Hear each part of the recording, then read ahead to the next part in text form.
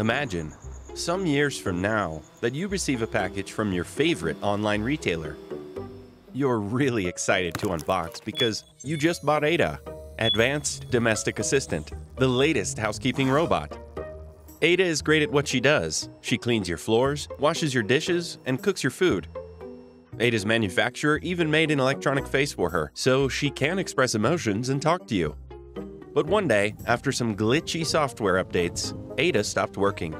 You want to call the customer support, but 𝐂𝐇𝐏 asks you not to. All defective units of 𝐂𝐇𝐏 are sent to a factory, and there they are destroyed, 𝐂𝐇𝐏 tells you.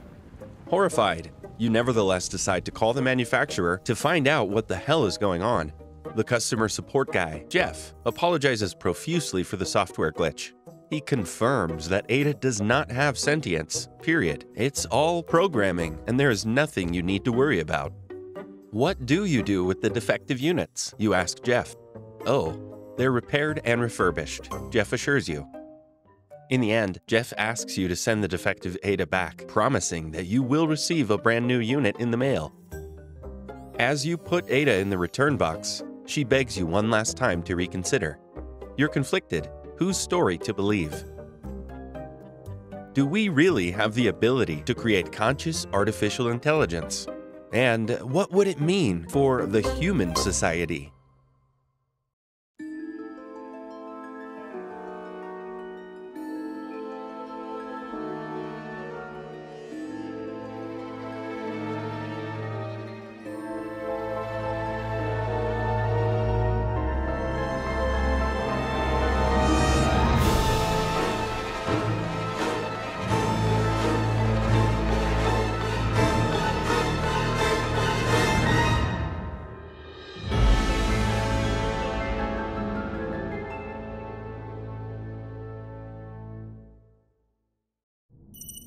American futurist Ray Kurzweil has some bold predictions about AI.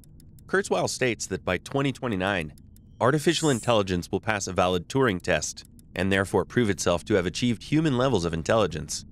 He even set 2045 as the year of singularity.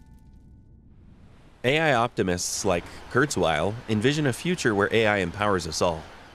They believe AI is going to deliver many improvements to our lives and usher in a fully automated society of human-machine synthesis. On the other side of the AI camp are the pessimists who think this system will inevitably lead to disasters.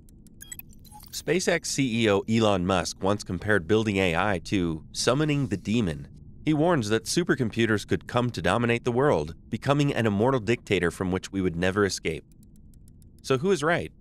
Whatever the answer, the stakes are very high for humanity.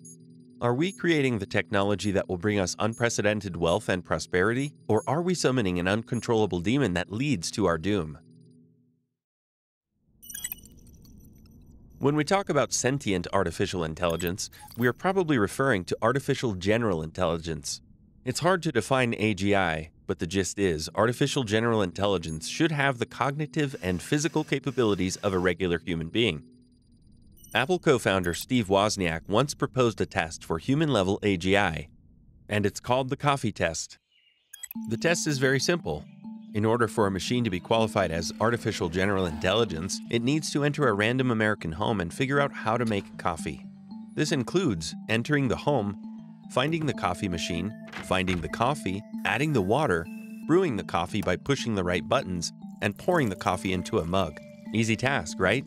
Actually, no. Just this simple task involves oodles of technological obstacles in multiple disciplines of computer science, such as machine learning, machine vision, and natural language processing. The AI needs to have sensory perception to find coffee and the coffee machine. The AI also needs fine motor skills to add water to the coffee pot. And last, the AI needs to read the button labels on the coffee machine to operate it. Another popular approach to achieving general intelligence is the idea of whole brain simulation. The computer runs a simulation model so faithful to the original that it will behave essentially the same way as the original brain. One key experiment for this approach was the open worm project.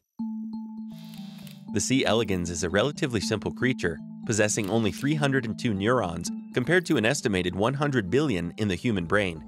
Nonetheless, it has neurons and skin and gut and muscles. It is biological much like us. So, scientists with OpenWorm mapped the entire nervous system of the C. elegans and uploaded it into a Lego robot. The robot had a sonar sensor for a nose, a sensor for the tail, and motors on each side, which are similar to the muscular propulsion system of the C. elegans.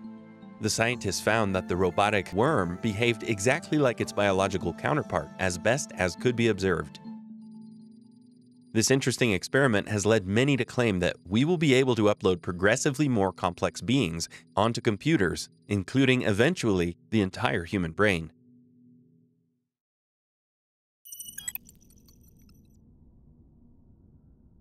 Now, let's say someday that we did simulate the entire human brain, and the supposed strong AI behaves exactly, as far as we can tell, like a human with a mind. Many philosophers still believe it would not signify true consciousness. This is illustrated in the Chinese room thought experiment, coined by philosopher John Searle. Imagine a native English speaker, Vinny. Vinny has no knowledge of any Chinese. Let's lock him in a room with two things. 1. A box full of Chinese characters. 2. A book of instructions for manipulating the symbols. Someone outside the room sends in a question in Chinese.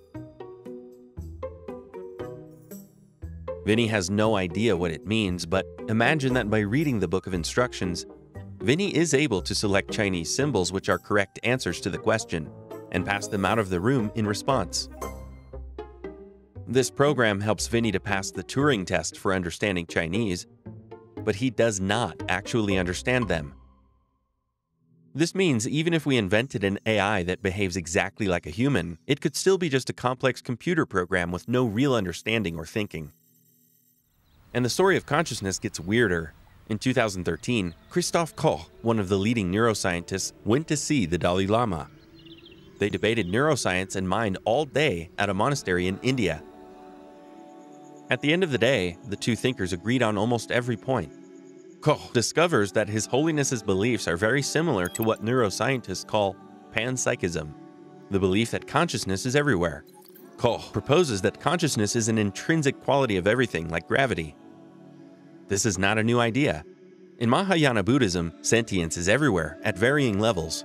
This means grass, trees, rocks, land, sun, moon, and stars are all conscious.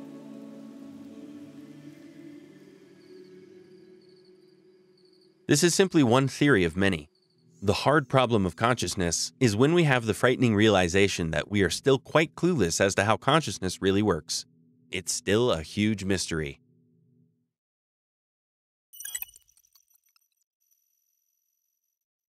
What if someday that we do manage to create conscious AI, how can we make sure they don't turn on us?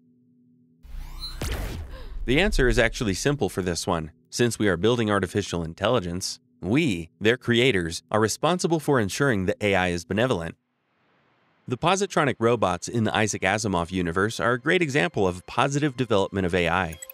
They are programmed with the 3 laws of robotics, which is a set of basic ethical compasses for the AI. Asimov's robots are fan favorites.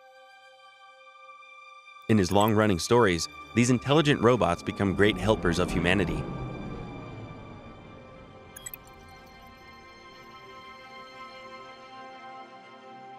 They become instrumental in the effort to create Foundation, a planet dedicated to shortening an upcoming galactic dark age, preserving the light of human knowledge and consciousness.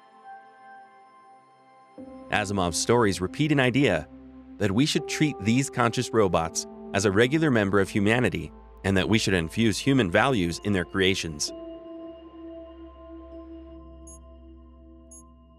Of course, this is not an easy task.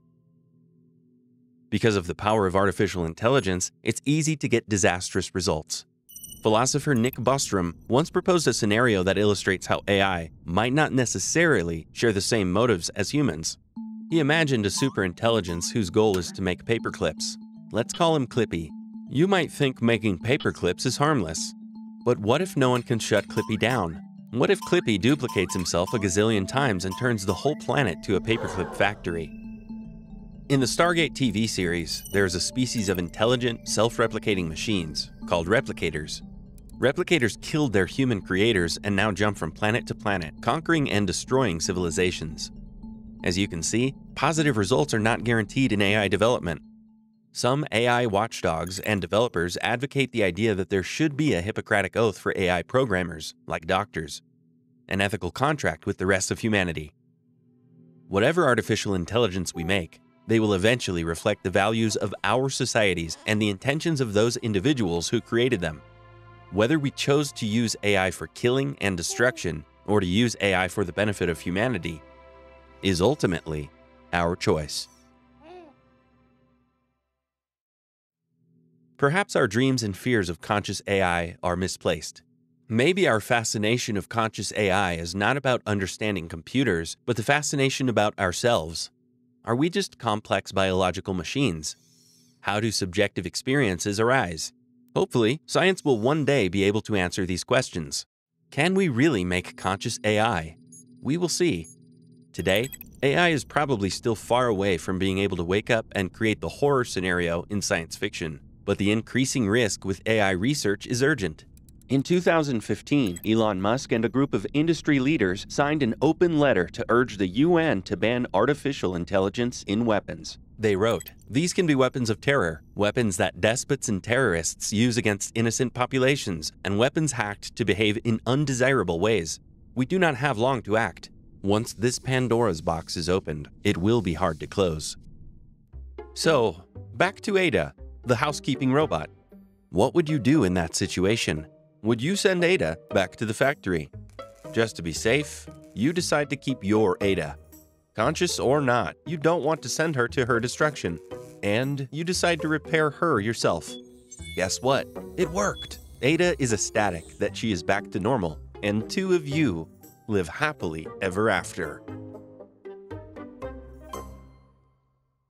Thank you for watching this video. If you like our content, the best way to support us is to like this video and subscribe to our channel. Visit MassiveTheory.com to sign up for show updates so you never miss a new episode.